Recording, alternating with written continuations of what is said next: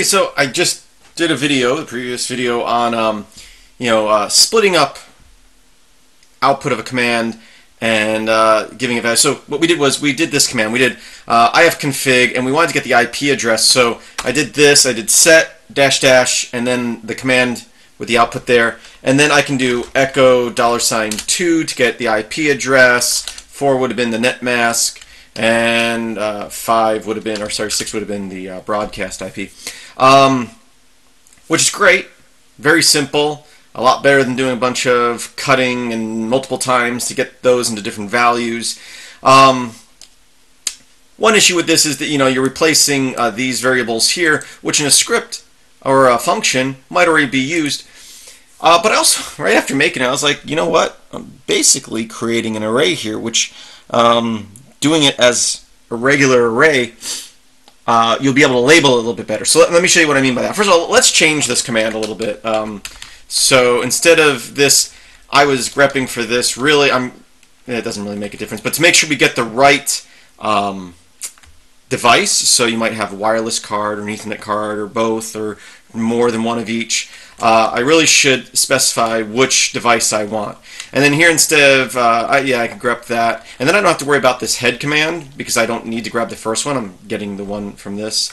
So now I should still be able to echo $2 and get the IP address. So that's shortened it up a little bit. I didn't need that head command if I say which device I want. Okay, but let's do this same thing, but put it into a regular array.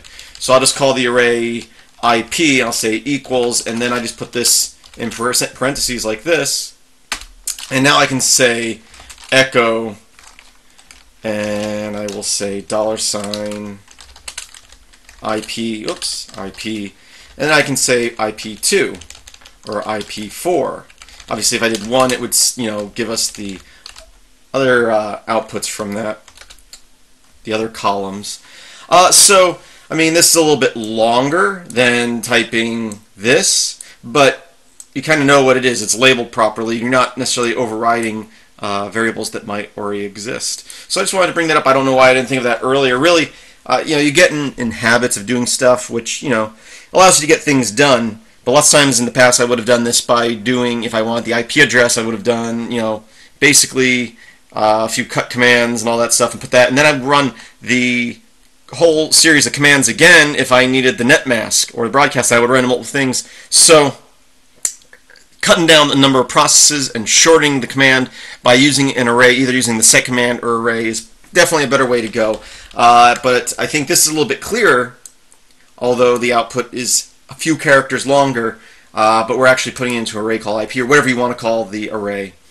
So that's it. Don't do this though,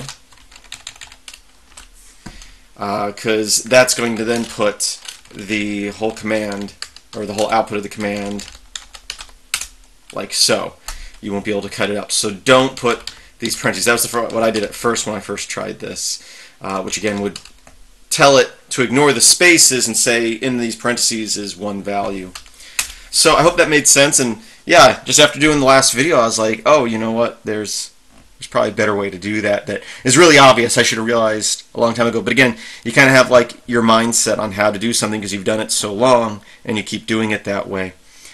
So anyway, thank you for watching. I hope that you do enjoy my videos. If you do, think about subscribing, liking, sharing, commenting. All that stuff is awesome.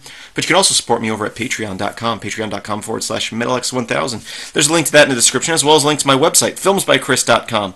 That's Chris with a K. There's, again, a link in the description. There you can search through all my videos from both my channels. And you can also find a support section there where, other than just Patreon, there's also a PayPal link if you want to support me that way. I do thank you for watching, and as always, I hope that you have a great day.